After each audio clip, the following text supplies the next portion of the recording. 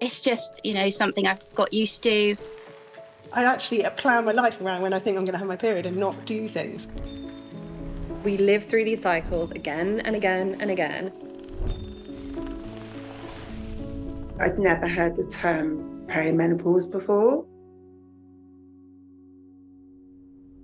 It's quite difficult to differentiate what's hormonal. What is an actual illness? Oh, I'm just stressed. Oh, I'm just tired. Oh, I'm just burnt out. Oh, I'm just... It was kind of achy bones and exhaustiveness. That lack of sex drive. I would wake up about 4 or 5 times during the night. It's so embarrassing. You get halfway through a sentence and like, What's the word I'm looking for? They get really bad headaches, like kind of migraine types. So I went to the doctors and they gave me some pills for that. I started to have quite a lot of anxiety lately. I thought that I was just become a very angry, crazy person. I was just crying all the time and I really couldn't cope. That's when I agreed with my GP to start the antidepressants again. And I was getting like night sweats, hot flashes. And I kind of thought menopause. I thought, oh no, but I'm too young for that. And then I started tracking all the symptoms.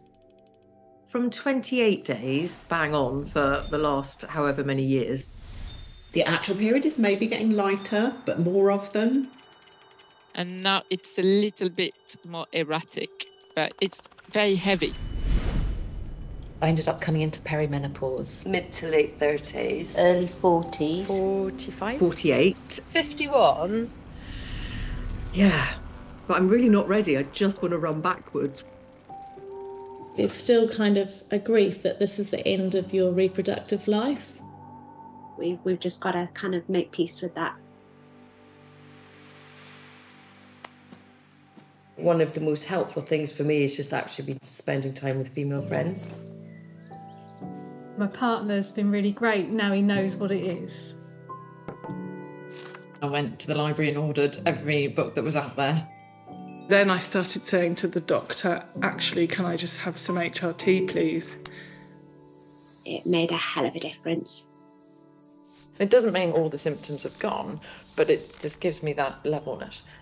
I don't think HRT is the solution for everybody. I'm very much into holistic medicine. Spirulina, ashwagandha, maca, and yeah, cold water swimming. I walk loads, I eat healthily. And I do take time out to just do nothing. It's quite nice to feel like I'm looking after my body more. My periods were dropping off, then totally stopped. I was there like, yes! Like, whee! I'm post-menopause, but still throwing things off, putting them back on, throwing them off, putting them back on. I'm a grown-up woman, showing the shapes of a grown-up woman. There's nothing wrong with growing up. I don't feel governed by my hormones in the way that I felt governed by them previously. It has been hard, but at the same time, it's been manageable. I think in a lot of ways I kind of got off lightly. Every year I feel a little bit more accomplished and more knowledgeable and more in control. There's such a wide variety of ways that people experience menopause. It's having that openness that we can talk about things and learn from each other and prepare. Acknowledging that it's happening, like this is a natural part of being a woman. Be kind to yourself, because it is a real time of change. It's really vital that we talk about it, whether that's within our family or within the workplace or socially. We just need to talk.